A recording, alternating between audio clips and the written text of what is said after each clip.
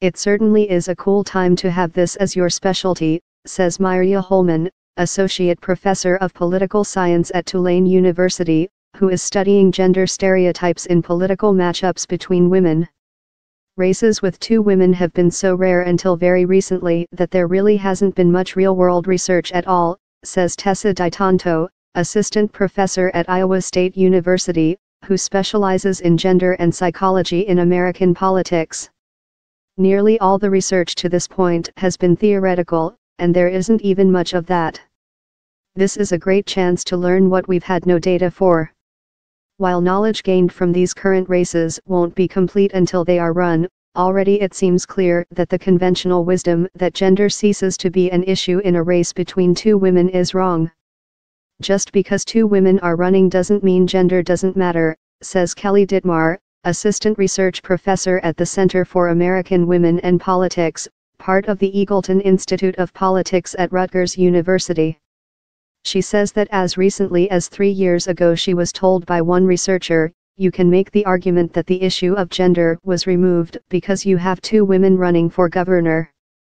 But watching women navigate this year's races, Holman says, illustrates that gender still matters. It just matters in different ways than in a contest where you have a woman running against a man.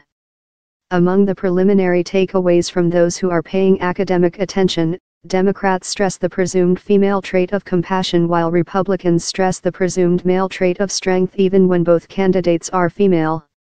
In Wisconsin, for instance, Senator Tammy Baldwin, the incumbent and the only openly lesbian senator, is running ads showing her surrounded by young children and discussing the harm done by repealing the Affordable Care Act. Her challenger, Leah Vukmir, in contrast, came out of the campaign gate with an ad showing her sitting alone at a table with a handgun in front of her, talking about the guts she will show standing up to threats around the world and at home. In Arizona, for instance, Martha McSally, who is leading Kelly Ward in the Republican primary for Senate and is expected to face Democrat Kirsten Sinema should she win the primary on Tuesday, launched her campaign with an ad that resembled the movie Top Gun, all metallic music and quick cuts of her piloting a combat aircraft. That she underscored her point in some very female ways. "Grow a pair of ovaries" is how she describes her message to many in Congress, is essentially a tweak on an established meme. But voters perceive a woman's toughness differently when the race is against another woman, so the above assumption might not hold when all the research is in.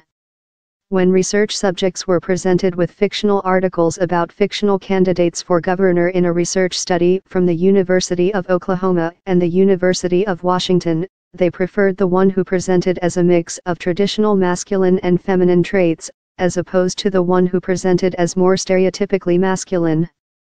In a race between two women, the Republican candidate faces a more complicated challenge. Holman notes that voters make certain assumptions about candidates based on such categories as party and gender. Republicans, in general, are assumed to be tougher and more conservative than Democrats. Men, in general, are thought to be tougher and more conservative than women.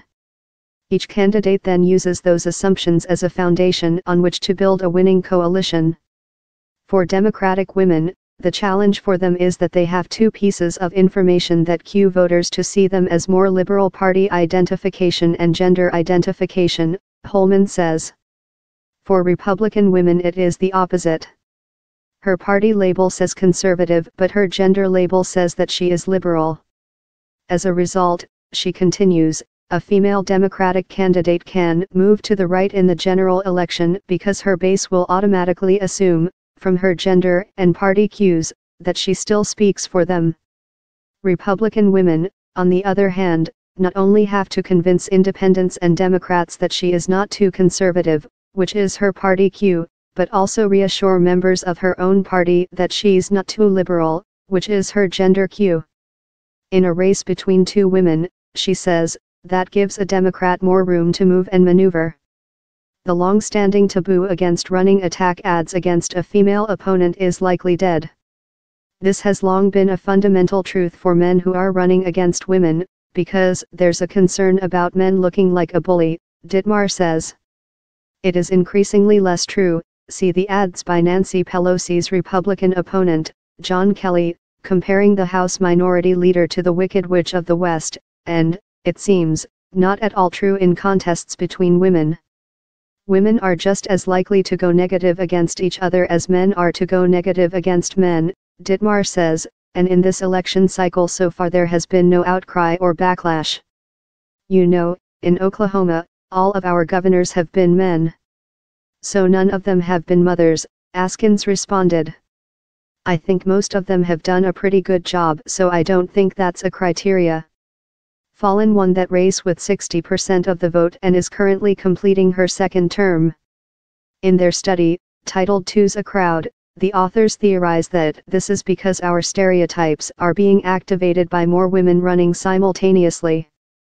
So what does that mean when the women in question are running against each other? That's one of the many things this year might help us figure out, Di Tonto says.